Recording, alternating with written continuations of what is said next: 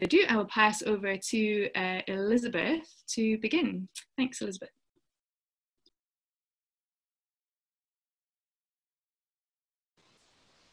Hello, thank you. Thanks very much for inviting me along. It's been a fantastic event and quite a new experience for me. So I hope it all technically goes correct. I'm going to share I have a few slides to share with you. And let me just get that set up.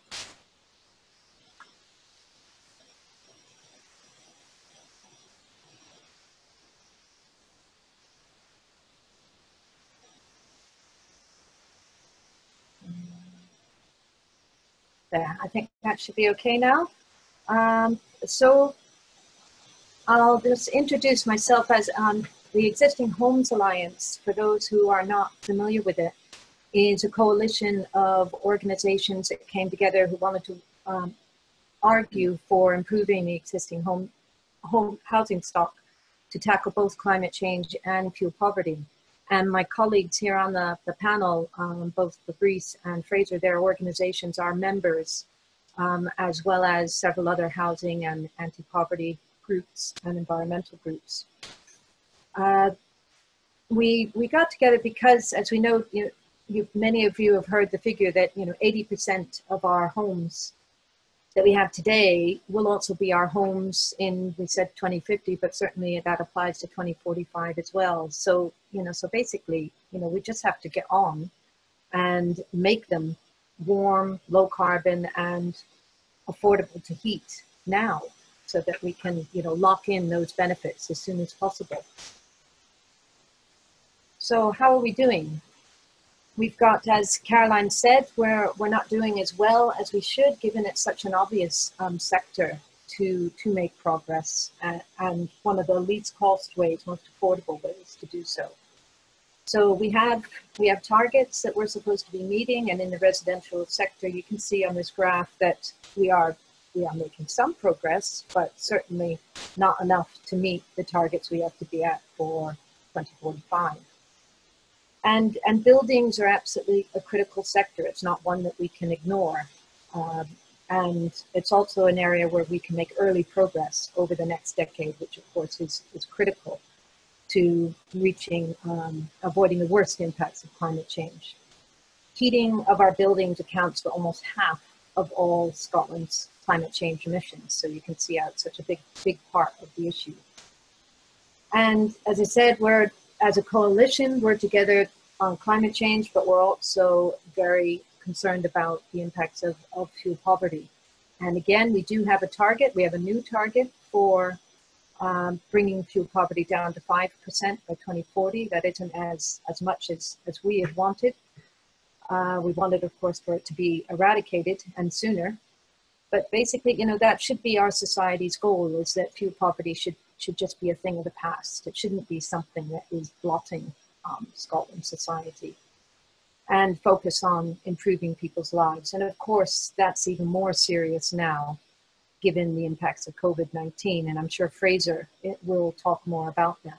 This is just a picture of a fuel poverty map of the past, which is bad enough, and it shows the real how it's spread across the entire country. We now have about 25% of households living in fuel poverty. So what we need is, in tackling climate change, it's a big transition, but as we all know, it needs to be a just transition, and that's particularly the case with housing. And no household should be left behind, and all should be able to benefit from warm and healthy homes.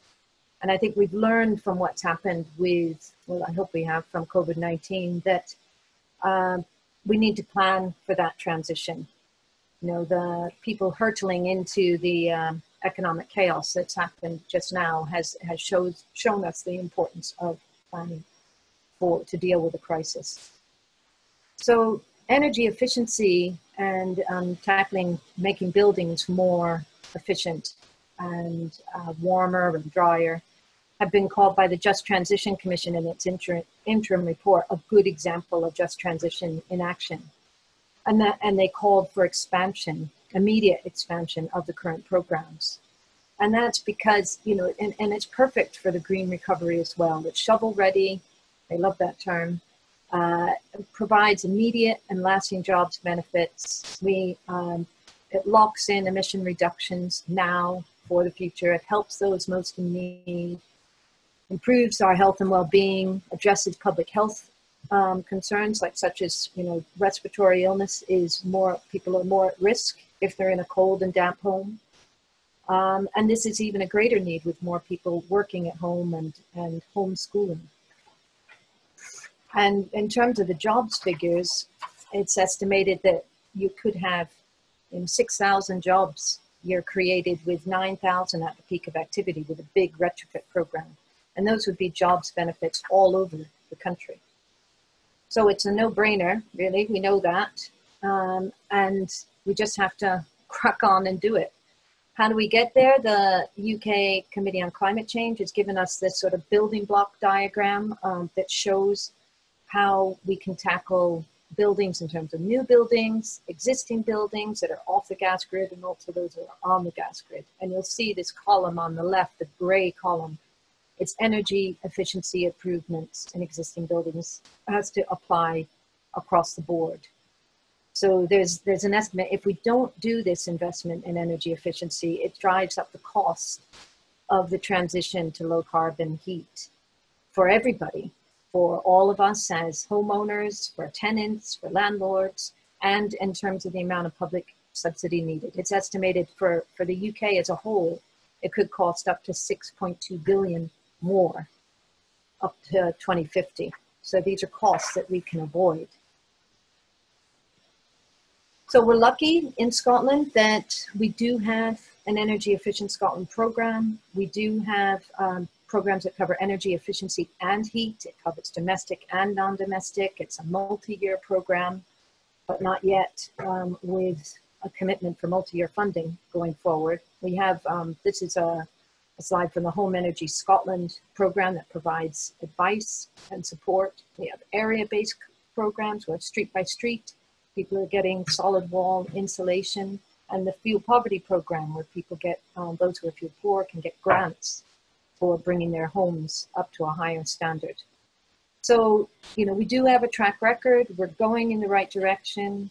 You know, we know these are tried and tested solutions, so we know what to do. So what's the problem? It's just not enough. You know, it's thousands, small thousands of homes that are being upgraded each year through these programs. And we need to double what those programs are doing immediately. And we also need to get the rest, not just the few poor homes, but what they call self-funding, or those who are more able to pay, engaged as well. So we've called for a big and immediate expansion and acceleration of this program, with the overall target for the vast majority homes to be EPC, the Energy Performance Certificate Band C, which is a good standard, by 2030. And we should be aiming for net zero by 2045. And how we do that, we've got 5 points. One, as I said, we double the size of the fuel poverty program. And that's the area-based schemes I referred to, as well as the national program. So treating up to 30,000 homes a year instead of 15,000. And they should be including renewable heat from now. And those would be supported by grants for the fuel poor. And second, we need a major engagement and advice program with loans and incentives for everyone else to encourage action. Third, we need to set mandatory energy performance standards and encourage voluntary compliance in advance. We should be moving from where we are now at about 40,000 homes a year upgrading to at least 80,000. We have about 1 million homes that are below that good standard, and it's just not good enough. We should be phasing out oil, coal, and LPG boilers from 2025. These are low regrets. These are easy things that we know need to happen now. And we should be doubling the heat pumps that are going in, renewable heat at a domestic level, doubling it year on year. And I'm sure Fabrice is going to go into that in a lot more detail.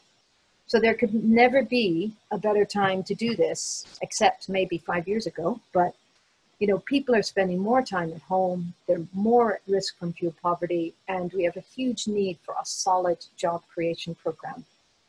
So let's just crack on with it and double that ambition and investment in energy efficiency. So I'll pass over now to Fabrice, who will talk about the heat transition.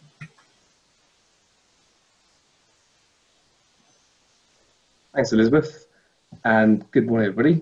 I'm Fabrice Leveque. I work at WWF Scotland, and my focus is on reducing emissions from the problematic areas of our energy system, so buildings being the main focus, but also the transport sector. And I agree with everything that Elizabeth just said.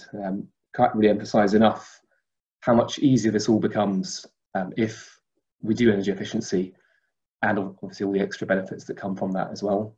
So I'm going to talk a bit more about how we eliminate the fossil fuel part of this equation. And I guess to put things in context, we've made very, very little progress at all. So today, about 6% of Scotland's heat comes from renewable sources. The vast majority is natural gas, so 80% of buildings use that. And then the remainder use a mix of coal, oil and LPG. So that 6% has taken about a decade to get to. We probably need to reach something like 50% renewable energy in heat by 2030. So a huge challenge for us over this next decade. And to get to grips with this, to get on track to our climate targets, we really need to have an ambitious programme of the scale we saw perhaps in the 60s and 70s when the old town's gas system was converted to natural gas from the North Sea. So it has been done before. So I'm just going to get my slides up here.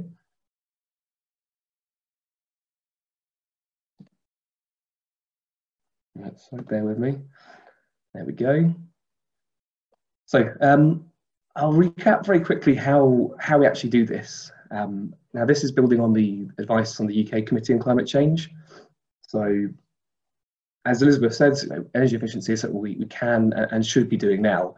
But because most of our buildings are very old and quite poorly designed, we'll still need a form of low carbon or renewable heat, even if we insulate them to the maximum. So that's what this presentation is mostly about. So principally, there are two main solutions to get us away from our current dependence on natural or fossil gas, and those are heat networks and heat pumps. So for those of you who don't know, heat networks are basically a kind of central heating system for cities. So rather than having a gas boiler in each home, you generate your heat in a large power station. So today those are gas fired. In future, they can be large heat pumps taking heat from, say, the river. And that heat is then piped to buildings underground. So instead of having a gas pipe coming into your house, you have a hot water pipe. It's been done elsewhere. It's a very mature technology. And it works primarily in city centres where you've got lots and lots of buildings, high heat demand. So you can pay for the very expensive infrastructure. So the CCC say about 20% of our buildings could be converted to heat networks. So that would be city centres primarily. So for the remaining set of buildings, the key solution there is a thing called a heat pump. So hopefully most of you have heard of this, but if you haven't, heat pumps are essentially a fridge in reverse. So they extract heat from the air on the ground, they concentrate it, and then they put it inside your house in the same way that your fridge extracts the heat from the compartment, and if you fill the back of your fridge, you'll feel it's warm, and that's the heat from inside being circulated out. So heat pumps should be installed in areas that don't have access to natural gas. So people who are in rural areas using coal, oil and LPG, switching homes that can to heat pumps. They're also the main solution for about 60% of buildings that are in areas, mainly suburban areas, that aren't really dense enough to have a heat network. So individual homes that need to have a heat system. So obviously that's a huge number of buildings I've just said there. And there's a bit of uncertainty at the moment as to how technically feasible it would be to install a heat pump into all those homes.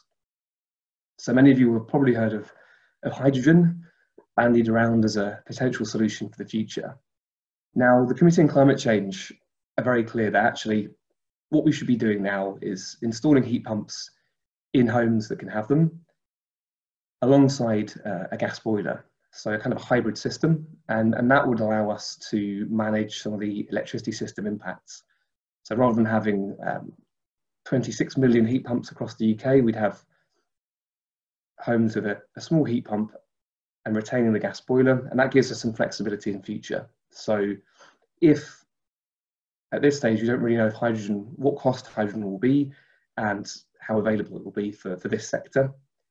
So this hybrid heat pump route allows us to keep our options open in the future. So at the end of this decade, if it looks like electric heat and heat pumps can be rolled out across the building stock, then we go fully electric.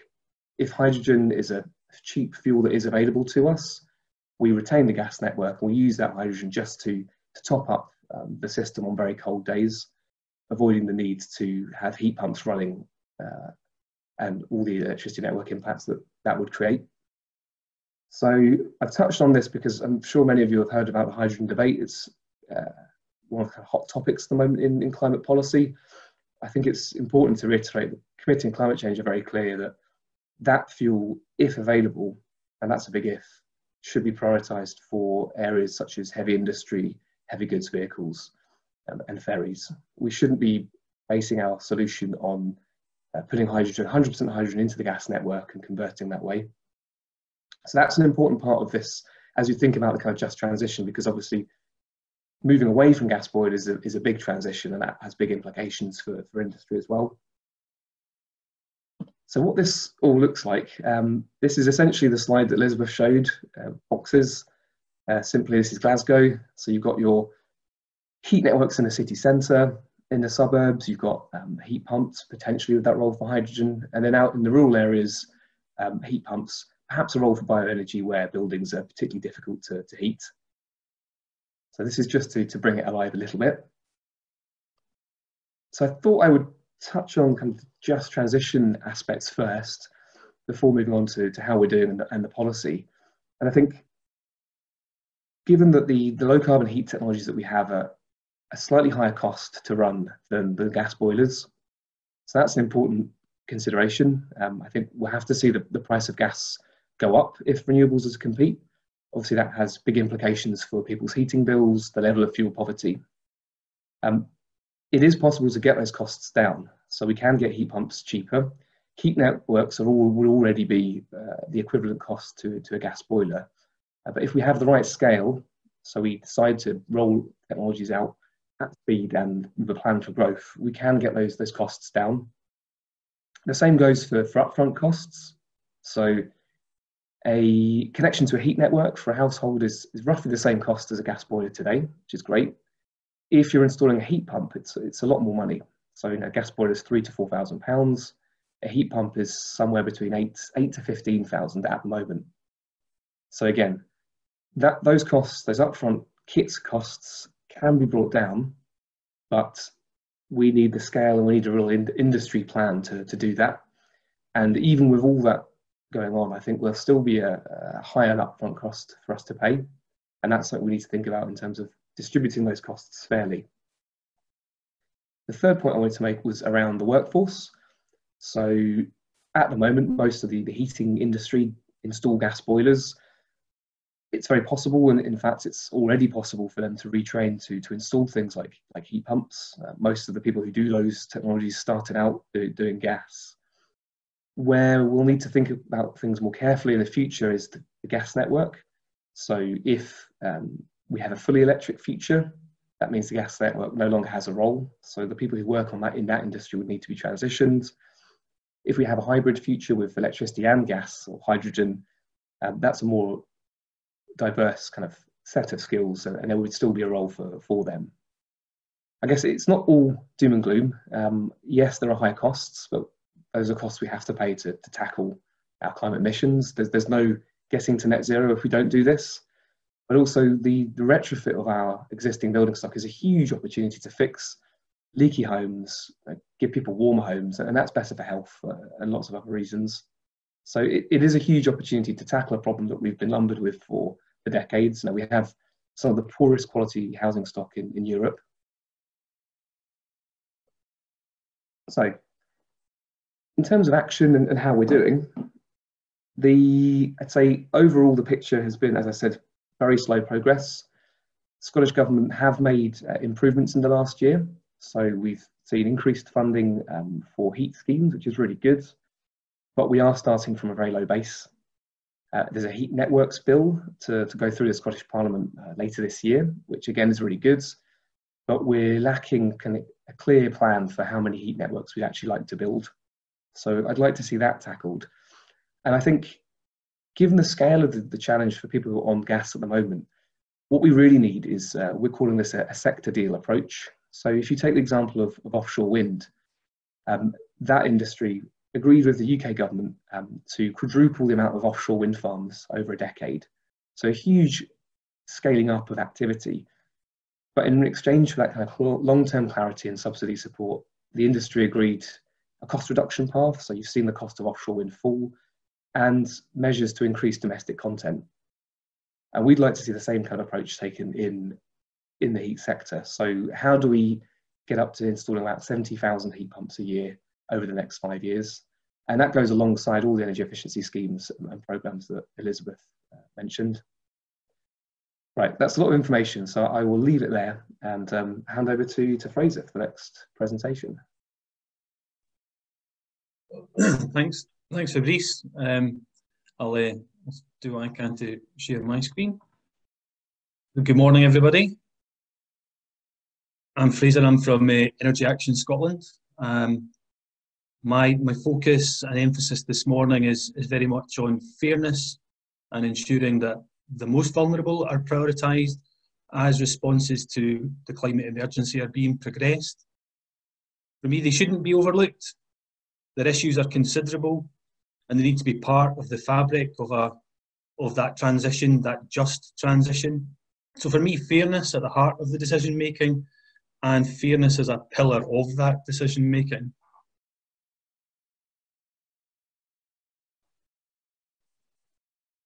My slides seem to have stopped. Oh. Okay. So Energy Action Scotland is charity, campaigns. We campaign for the end to fuel poverty in Scotland. And I'll be honest, we've been campaigning for a very long time and very little has improved. The organisation started in the 80s and we pretty much still have the same very high levels of fuel poverty in Scotland. We've got a membership of over 180 organisations, and yet we are part of the existing Homes Alliance and work closely with colleagues in the private sector and the third sector. If I could I remind people, put things a bit in context? There are 4 main drivers for fuel poverty. Yeah, the fabric of the building is important. The cost of energy is important. How much money people have is important, and how they live their lives in their homes is also very important. We need to recognise this, and the challenges that people face in trying to make a difference and to change the way in which they live their lives. We need to take people with us. We need to create engagement in communities. There's a role for individuals and community organisations to help start those conversations, because we still need to persuade people to make changes. I think we all know too well how difficult it is to persuade any individual, an individual in our family, to make a difference. It's pretty difficult, never mind changes to the 1 million households that we would need to make any inroads. But the fuel poor need support to do so. They may want to make a difference, but they have difficult choices every day with limited means. The choice between food and heating their home, which in many cases is leaky, inefficient and detrimental to their health. So is there a challenge? I see a challenge to ensure that there's no competition or conflict between 2 things that are fundamentally socially and environmentally good. But unless we're careful, the measures and the costs of addressing climate change could end up being passed on to groups in society that can ill afford it. I put this one up, and this isn't a dig at the Committee on Climate Change at all, but if you look at these suggestions that are from one of the reports, this isn't a set of options. for the fuel poor. It doesn't speak to them. Those in extreme poverty don't, for example, in one of the earlier things, they don't fly anywhere. They don't have food to waste. They don't have choices. They tend to be digitally excluded. They're the least likely to go to mainstream sources of support. They live in the poorest housing, areas of multiple deprivation, poorest life chances, the lowest life expectancy. They need a hand up. They need not handouts, but they need a hand up. They need people to come and support them and help them and prioritise them for the changes that need to be made. Elizabeth kind of touched on the kind of scale of the challenge at the beginning. Yeah, 25% in fuel poverty, and it has been that way for some time. And I think we're all expecting that's going to increase at this particular time. Given the impact of COVID-19, that number is likely to increase. Rural areas face even greater challenges, particularly where there's no gas, where homes rely on electricity or unregulated fuels, as we touched on, oil, LPG. There's less choice. People in those circumstances end up rationing their energy use. They effectively disconnect themselves from their energy supplies due to a lack of income and the difficult choices they have to make.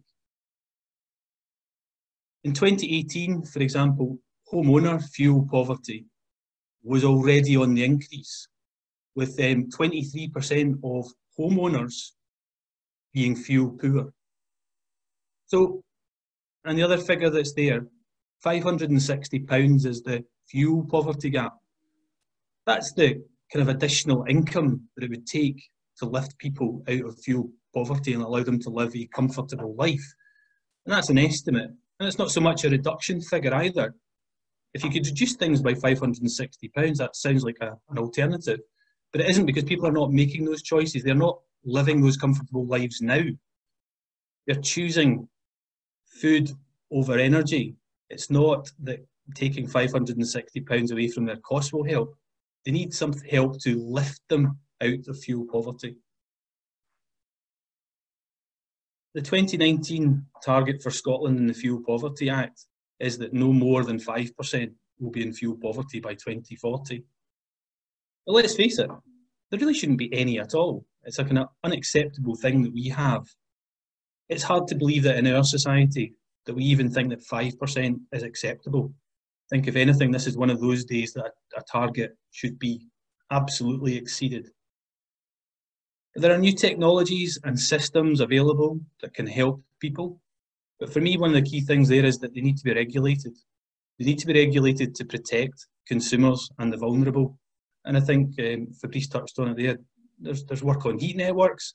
But for me, they also need to be regulated. It's fundamentally important that they are regulated to ensure that the vulnerable are protected, that they have choices, they have recourse should there be difficulties or issues with these new systems that they'll be engaged with. Elizabeth spoke earlier on kind of buildings and building standards, and kind of here's there's a list of things here about targets and dates by which buildings should be improved. I think the scale of the challenge is huge in getting properties to a good standard. And for me, one of the key things is that we should be aiming for the highest standards that are achievable. Not, we've got interim targets of things to move to C. But if today we spend our time and effort moving a property from E to C, but fundamentally we should have lifted it straight to B, because the long term says that's where we should be. That's the place where we are most likely to have the greatest impact. So some of the interim targets for me are kind of stepping stones, but they're really not seeing the bigger picture. We should be moving them as quickly as we can from their lowest state to the highest state possible. I accept that it's practical, it needs to be practical and in some ways affordable, but at the same time, our ambition should be greater. There are already many people who already live in, for example, C graded homes that are already in fuel poverty. And I think the last housing survey demonstrated just how many that was.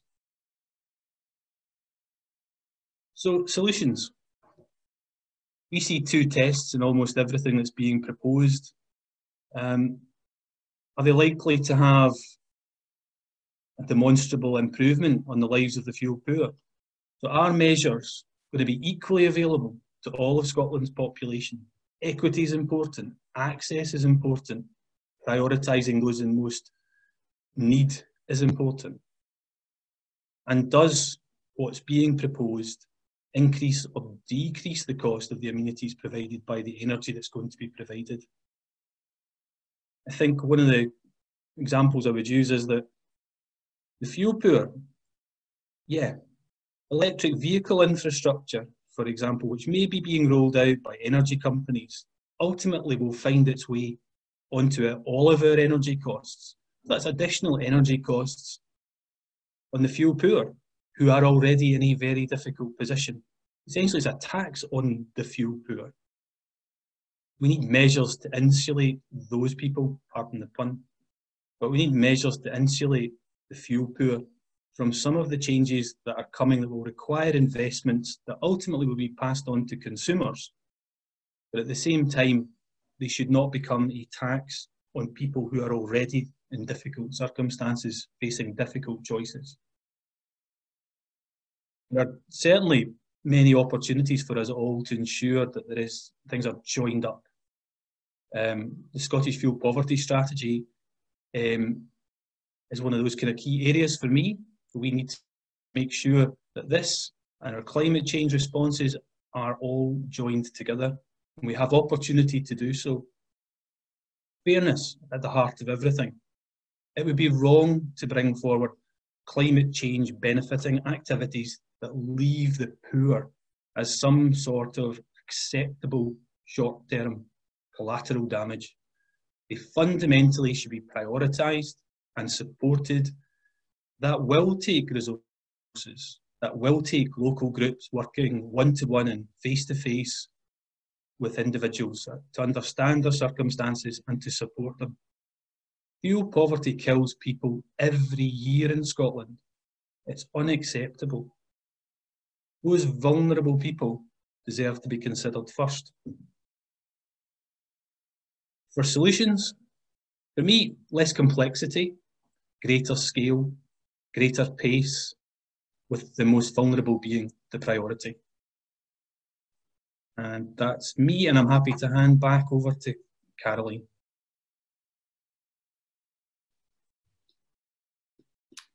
Thanks very much, Elizabeth, Fabrice and Frazer. That's quite a stark picture that was laid out. Some pretty shocking statistics if you haven't heard them before. Heating in buildings is responsible for almost half of Scotland's climate emissions every year. 25% of households in Scotland living in fuel poverty and having to make the choice between heating and eating every day. And some really big figures on the ambition and the scale and the speed at which we need to move to tackle these issues. So Elizabeth talked about needing to double the size of the fuel poverty programme, needing to double the number of heat pumps year on year. As Fabrice was saying, we need to be putting in 70,000 heat pumps every year for the next 5 years. But some really great gains to be made aside from obviously tackling climate emissions. There's figures of 6,000 jobs in retrofit, or 9,000 at the peak of activity, and of course tackling that huge problem of fuel poverty and making everyone's homes warmer, more comfortable, and cutting our climate emissions. But a lot of work to be done, and a lot of ambition needed from the government and from Parliament to push these things through. So there have been a few questions